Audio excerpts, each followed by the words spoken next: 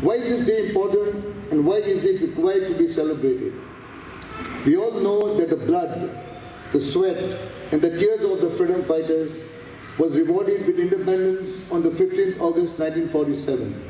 However, there was a need to have a constitution in place, and therefore the drafting committee was constituted, and on the 26th day of January 1950, the people of India were presented with a constitution, and we today salute Dr. Ambedkar, who is considered to be the father of our constitution.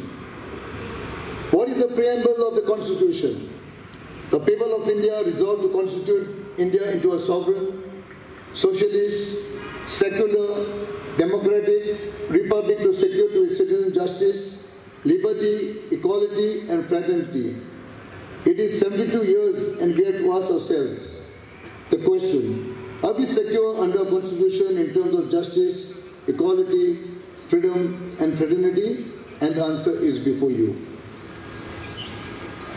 The four pillars of democracy, namely the legislature, the executive, the judiciary, and the print and electronic media, had their checks and balances in place to ensure that the principles enshrined in our constitution are safeguarded.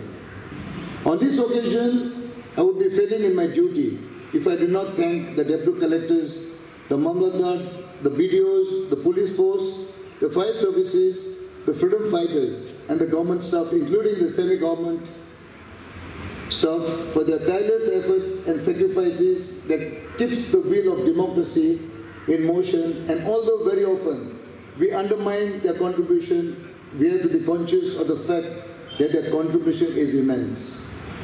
Now coming to our beautiful state, our government headed by Honorable Chief Minister Dr. Pramod Sawant and his cabinet have been tirelessly working and engaged in ensuring that the fruits of our independence and the benefits of our constitution percolate to the most needed segments of our society. We have nearly completed 1 year of disastrous pandemic that paralyzed the world and killed millions of people. But we have to be proud in the manner in which the government addressed the issue of pandemic and our recovery rate. I can proudly say has not only been one of the best in the country, but also one of the best in the world. Our health workers, being the frontline warriors, and all the medical and non-medical staff have sacrificed immensely to fight the pandemic. And today, while I salute the tricolour, I, on behalf of my people of Goa, salute the warriors. India, under the Prime Ministership of Honorable Narendra Modi ji, has scaled great heights, and today, the world is looking at us as an exemplary country. And it is for the first time in the history of our nation that we are considered to be the pioneers in healthcare and vaccine production, and we are proud maker of our own vaccines. Honorable Prime Minister has introduced Atmanirbhar Bharat policy for making India a bigger and more important part of the global economy.